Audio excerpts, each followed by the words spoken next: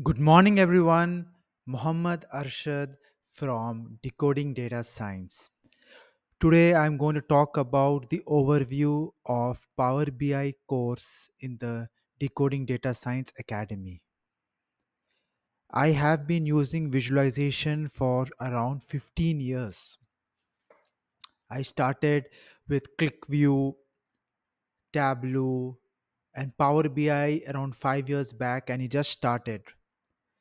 People who are using Excel, companies who are using the Microsoft suite are very much used to the Microsoft suite, right? The Office, Outlook, Excel, Access, SharePoint, right? And many companies are using Excel, and they were using dashboards and integrating it with ClickSense and Power BI. What has happened that Power BI is very much coming up with new features that has really improved. Once I started using it 5 years back, there were very limited features.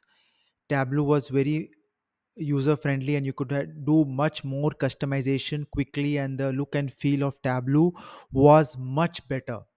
But Power BI really picked up in the recent years. It has become a very good option. It is very quick to integrate it with Microsoft Excel, and the accesses the SQL Server 2000, the refreshes. If you put the file on OneDrive and you update the file immediately, automatically the refresh will happen in Power BI. So, because of all these things, I feel Power BI has much more better future compared to the other tools that are there in the market, right? There is one more that I have not talked about is Google Data Studios. Companies who are using Google suite, they are also preferring Data Studio. But as you know, the SMEs and the little big companies who are using Microsoft, right?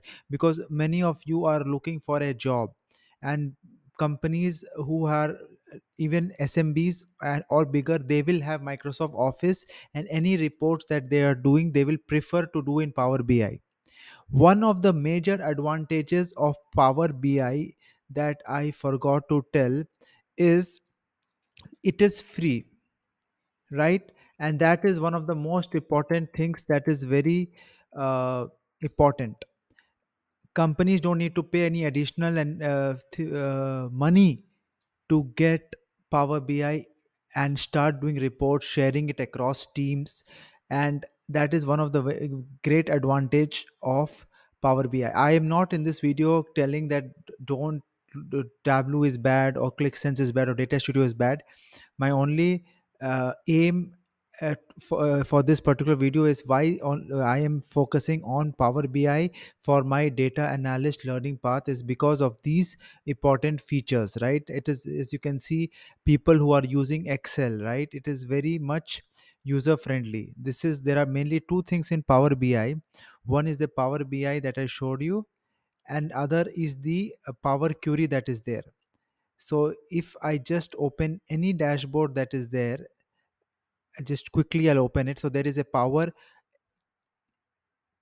uh, BI interface, and there is a Power Query wherein we are going to let me just open my quickly if it is there. Yeah. So this is the thing about Power BI. It is very quickly. It is an basically I can say an extension of Microsoft Excel. Okay. And this is the particular dashboard, quick dashboard. It may not be so beautiful. And then there is the same thing, the data that is there. This is a Power Query, right?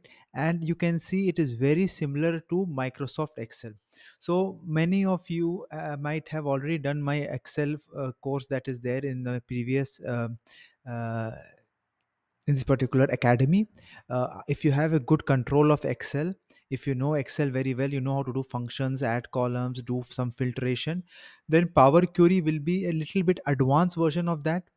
In this particular course, we are not going in the details of DAX programming and M language where we can do custom functions, but we are doing uh, a basic Power BI, so you can get started quickly. You get any data, you put it in Power Query, do quick transformations, right? And then you can do your analysis. So how is this particular course is going, right?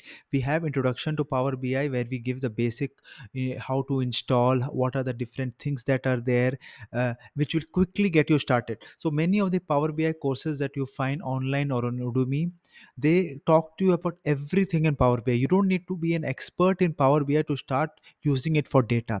So this academy is very much focused on job path, right? You main thing is what is the 20% that is very important for you, that is going to cover the 80%. What I tell to my mentees and students are the Pareto principle.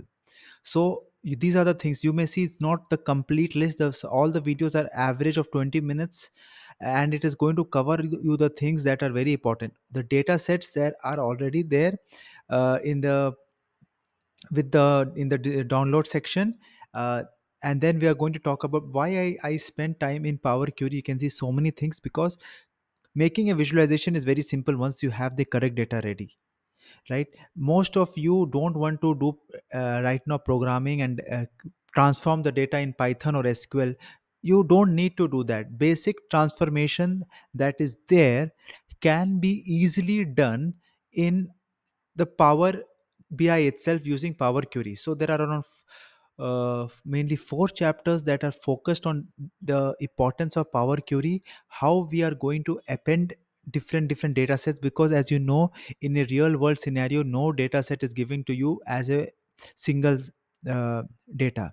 There are maybe weekly reports, monthly reports, quarterly reports. You need to append it manually, will take time. You can easily use the power of Power Query to do the to do all the appends, right? Data preparation, data cleaning, and now the merging part. This is very interesting, wherein you can do use different joins, and you can easily do the uh, relations that are there. And then finally building reports after getting the final data, loading it on the Power BI dashboard. How you can make quick reports, beautiful reports with some nice slicer options and advanced formattings as well, where you can do custom make your dashboard according to your needs. And also there is an option for a Q&A, like some people who want, some business users who are using your reports, they want quick answers from the data. They may just have a Q&A option, like wherein you can type what were the sales in the last month, and it can find out and give it to you. Then, as you know, the Power BI or dashboards that you create, the best feature in Power BI, what why companies are using it, is the sharing and collaboration. You make a report, you can quickly share it using Microsoft Office. You can put it and in a Teams as a tab, which are being discussed. The If you have a marketing team, if you have marketing reports, you can share it in a Teams channel with all the marketing folks, and it's a very good feature of Power BI. As you know, we need the data quickly to the business users so that they can make decisions. So this option makes it very easy. And we have some assessments to understand how much you have understood from this particular course, and how well you know Power BI, the basic things that are there. Study materials, tips, these things I have added some of the good materials that I had found online, and which I will suggest you to have a look, save it with yourself. When you are working in Power BI or when you're doing some projects, you can refer it, and this is going to help you.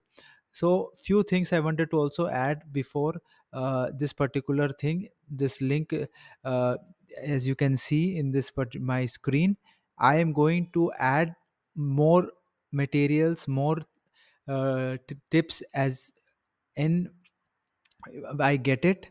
So this is not the only you can say courses or materials that are available. I'm going to add some other small videos, but this is the basic one that is there.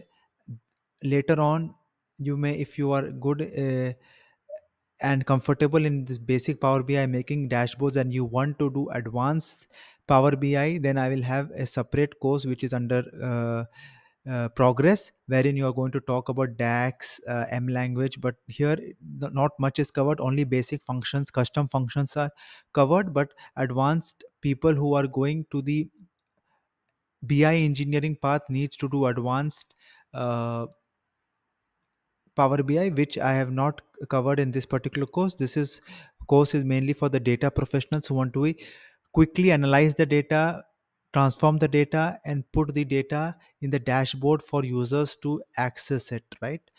And how you can connect different data sources and everything that are there. So you can see there are a lot of options of creating the data. If Excel, there is a direct connection, but you can get the data. There is an option when you do more, you get all the options that are here, wherein you can connect. SQL server is there. Just give some time. Yeah, you can see there are so many options that are there. That is a very good thing. I forgot about Azure. As you know, Azure is a Microsoft product, and if a company is using Azure, then Power BI is the one of the only options that they will prefer mostly, because of the integration, and it's a Microsoft suite, and it's very quickly refreshed without much latency. So I hope you go through the course, and how it is structured is you go through the course, do practice, do rewatch the course, do understand all the basic concepts, and then I have a weekly calls that are there, doubt clearing sessions for the whoever have doubts. They can join in the weekend and ask me, and I will try to clear them. So the only thing that this I am doing this because uh, a recorded version, after teaching so many students, I know what is actually required.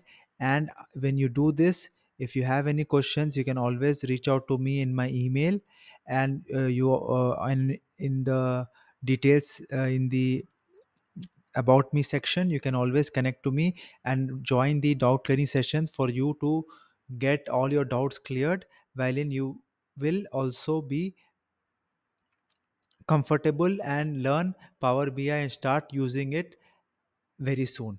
So, thank you, and hope you buy the course and complete it. And let me know if you have any questions in the comment below or in my email ID.